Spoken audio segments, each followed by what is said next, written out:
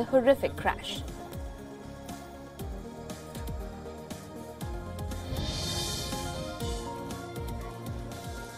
A 15-year-old Indian-American child prodigy has reached a milestone in his academic journey. Tanishq Abraham is all set to start his doctorate after completing his graduation in biomedical engineering. Tanishq, who graduated from the University of California, Davis, with the highest honors of summa cum laude, has now decided to head for a PhD.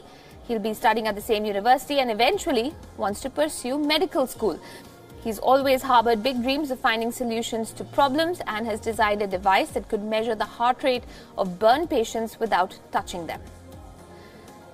The 15-year-old has showed promise ever since he was a toddler. His parents noticed that he loved children's books, and by the age of 2, he could remember and recall everything he heard and read, including how to tell the time on the clock.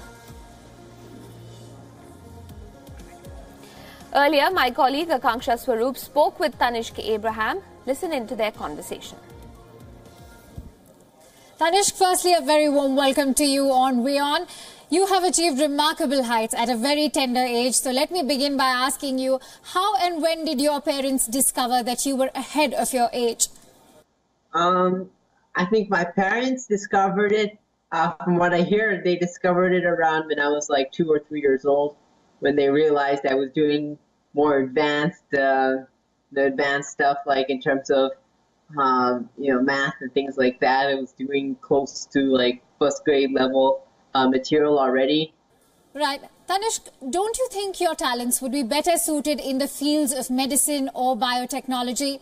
As a child prodigy, why do you wish to run for public office? Well, of course, I think that if one is passionate for something, that of course they should try their best to achieve that. And similarly, I am interested in government and in politics, and so that's why I'm interested in running for president when I grow older. And I think that ever since I was around 9 years old, 8 years old, that's where I've been interested and been following news. And all right, Tanishq, since you harbor the ambition of becoming the US president someday, when do you intend to start campaigning for elections?